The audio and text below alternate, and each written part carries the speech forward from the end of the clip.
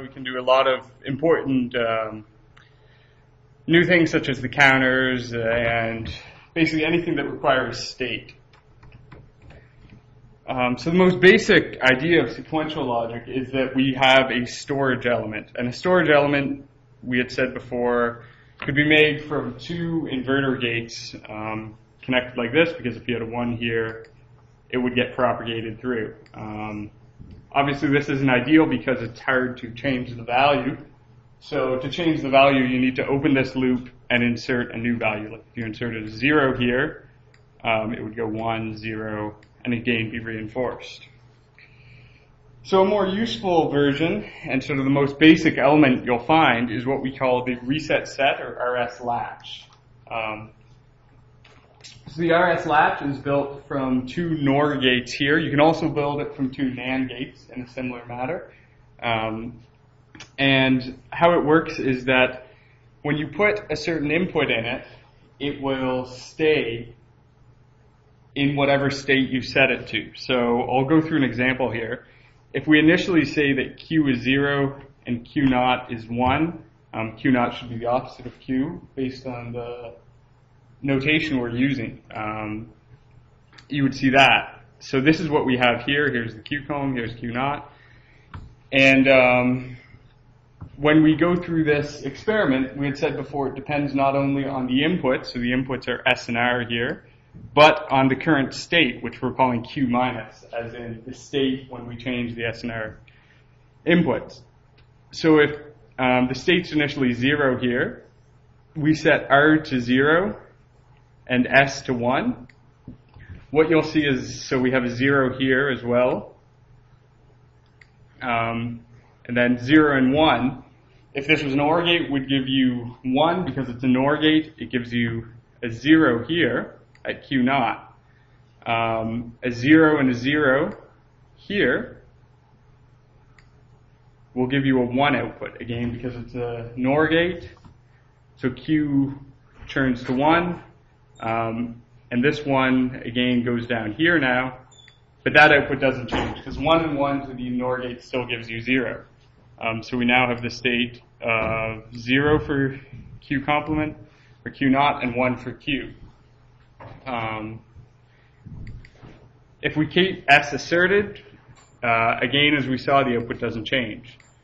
Now the thing is, when we still have the state of Q of 1, if we take away this S input, we turn it down to 0, what you'll find is we have 1 and 0 as the input to the NOR gate, and the output will still be 0, because internally there's a OR, the output's 1, we invert it for the NOR, and we get a 0. So what you see is that we've set the state to something, and even though we've removed that input, that S input, the state still stays. So if you go through the whole table, what you'll find is that the S input we call the set input. So when it's 1, regardless of what the previous state was, the output always goes to 1. Likewise, R is the reset input, so regardless of the previous state, the output always goes to 0. Finally, if both of them are 0, we're in what we call the hold state, so the output you can see is just the same as the previous state. So this is the RS latch. And there's also, if you set S and R to both be 1, this is an invalid state for this latch. I mean, logically, if you're telling it to set the output and reset the output, it doesn't really make sense. And what you'll actually see is that these outputs may go to the same value. So Q becomes 1 and Q naught becomes 1, which is invalid. I said before, you can go through if you want to derive the equations of it. And when we're using these latches and these stateful elements, a way you can think about it is that we have the R and S inputs as if we had combinational logic. So if we have RS, but one of the other inputs that's not directly marked is actually the current state of the Q output. So you'll see one other input we add is the state of Q. So when we map this, for example, we could call this R, this S, and this Q. And what the output becomes is Q plus. So after this is applied, based on the current state of Q, we get a new state of Q, or what we're using the notation of Q plus here. So again, we can go through that and map it. I won't do that right now. Additional inputs, some other stuff we'll add is that previously, whenever the inputs changed, it would affect the output. What we might find useful is to have an enable input, so that only when the enable input is 1 are these inputs changed. So you might have this if some other circuitry is setting the input to the latch, and part of the time you don't want it to act on what these inputs are because maybe they're changing to their final state. So in this case, if E is 0, because these are AND gates, what you see is the output here will be 0, 0. So regardless of what the external RNS input is, it just holds the output. If E is 1, then it's going to pass these RNS through. We also can add a reset and preset line. So what these do is these override the enable input. So for example, you may have a whole bunch of RS latches and you can connect all the resets together, and when you just toggle that one line, it clears a whole bunch of them. For the rest of their use, that reset might be disabled as inactive, so you'd set it to 0 in this case. And you're just using the regular SNR inputs with enable. But the reset and preset can be used sort of to override that enable pin. So we can also, oops, damn it, I don't know why this crashes frequently, but as I had said before, the RNS latch has this problem that if the RNS are both 1, what we'll run into is that it's some invalid state. So the output is not 1, or the outputs are not complement of each other like we'd expect. You'd get Q is 1 and Q not is 1, something like that. So that's obviously what we want to avoid, or something we want to avoid. So we have a simplified version we call a data latch. And how we do this, just put the pen back, is that we say we just want one input, D, and when D is 1, the output goes to 1. When D is 0, the output goes to 0. And we do that by connecting D to the set line, having an inverter here. So now what you can do is you can set the D input to something and just put enable high. When enable's high, for example, if you put D to 1, enable goes high, and then what you'll see is that set this goes to 1, the set, and the reset goes to 0, so it'll set the input to 1. The enable line you can bring low, and then it'll latch that value that you had at the D. So then D can change a whole bunch, put enable high again, and it captures the new value. And you can easily see, likewise, if D had been 0, you'd get 0 here and 1 here. So this is the data latch, and the symbol for it is thus. So we have the Q output, Q complement output, the D input, and the enable input. So what we'll use more is what we call flip-flops. So latches, as long as this enable input was 1, the output, you can think of it, gets connected to the input. So it's just continuously forwarding. So if you had something like the D line is this, and the enable line was this, let's say I'll go low there, what you'd have at Q is it would follow D as long as enable's high. When enable goes low, it's just going to save that last value. What we'll use though instead is we want something that when the enable line, say, goes high the first time, it just captures a single value, a single small value. So what we'll find more useful is that we have this characteristic where we're basically sampling on what we call a clock edge. And how we do this is we use two latches to form a flip-flop. And we have them hooked up like this, and I don't think I have a diagram there. So we'll say if clock goes like this, initially when clock is 0 here, this enable is 0, so this flip-flop is in a hold position. However, the clock has been inverted to this enable here. So the first flip-flop is in a forward state. So whatever data is existing while the clock is low is being forwarded by this flip-flop to this point here. But this flip-flop's not acting upon it. It's holding the previous state. When we see clock, when clock goes high now, so clock is 1 here, 1 here, 1 here, 0 here. This flip-flop was previously forwarding the data when clock was low, so it now goes into a hold position. So it holds whatever data was at its input right there and just keeps that data here. This flip-flop's now in a this latch is in a forward position, so it's forwarding that data that's being held to the output.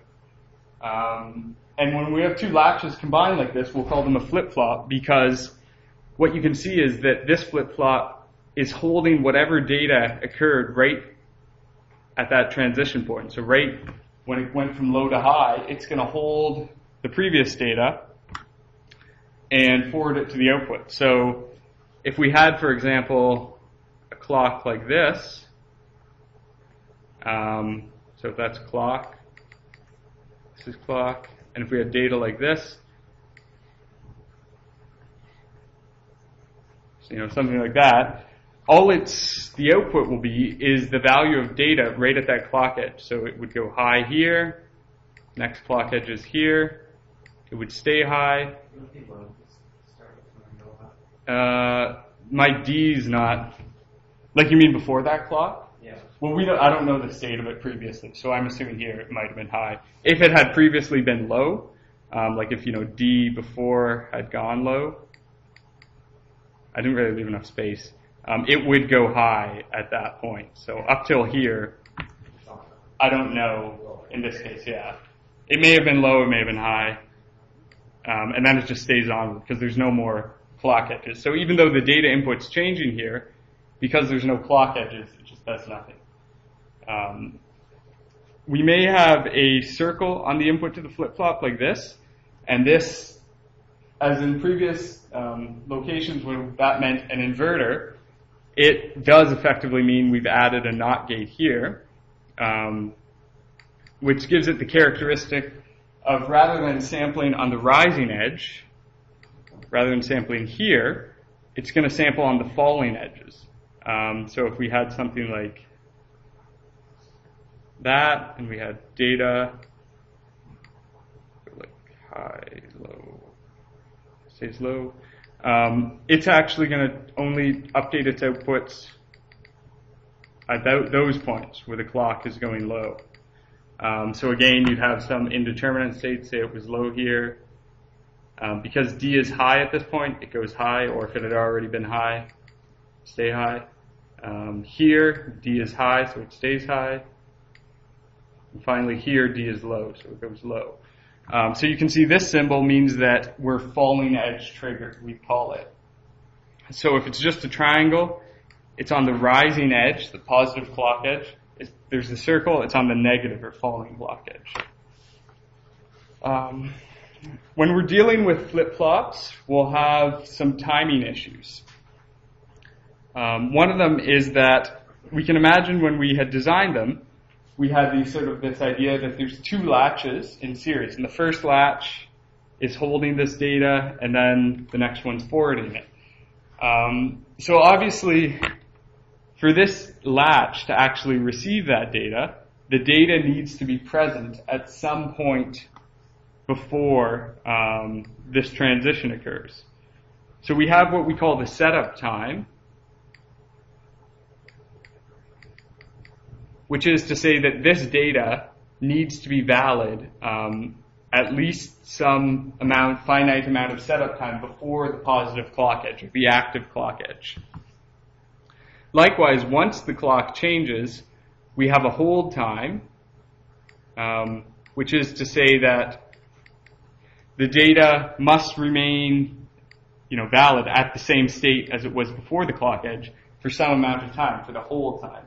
If you violate these timing specs, you sort of tend to get bad behavior, we'd say. So you'll get into undefined areas. The outputs may not be what you expect. You may get extended power consumption, or it delays other areas of your circuits. So basically, you can never violate the setup and hold times when you're dealing with flip-flops. They are, for what we're doing, they're quite small in the nanoseconds range, but obviously if you start to have quicker clocks, this becomes an issue. And there will also be some other timing specs, like the minimum clock time, so the pulse width here has some minimum, and there's a finite delay between when the output gets updated. So here I have, for example, the clock edge is changing here, but I'm showing that the output doesn't actually update till this later time. So there's some delay as the data moves through the flip-flop.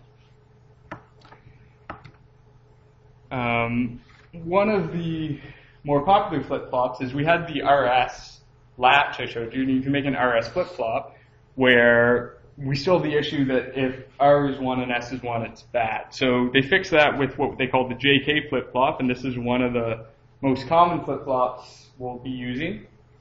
And with the JK flip-flop, it's very similar to the RS. So we can see, for example, when K is 1, K is effectively the reset, the output always goes to 0. When J is 1, which is effectively the set, the output always goes to 1. The difference is that if you tie J and K to 1, rather than being undefined, the output just toggles. So if the previous state was 0, it becomes 1. If the previous state was 1, it becomes 0. And we still have the hold state when J and K are both 0. In the same way, we can map this where we have A is J, B is K, and again, we're going to consider one of the inputs, the previous state of Q. So from that, you could, again, go through and map, for example, 0, 0, 1, B1, and I won't go through all of them because it'll take a minute. 0, 0, 1, and you can map all the ones and create the equations of what Q plus is equal to. So you could say Q plus is equal to, based on J and K and Q. Another flip-flop type we have is what we call the toggle or T flip-flop. If we tie J and K together, we'll have this characteristic that if this input T is 1, the output will just toggle between what it previously was. So if the output 0 becomes 1, 1, 0. If T is 0, so we toggle. If T is 0, then the output is just held in the current state. So that's an example of building another type of flip-flop from the JK flip-flop. And actually today we'll be talking about a procedure for doing all that. So I'll take a break before moving into the new stuff for today, maybe.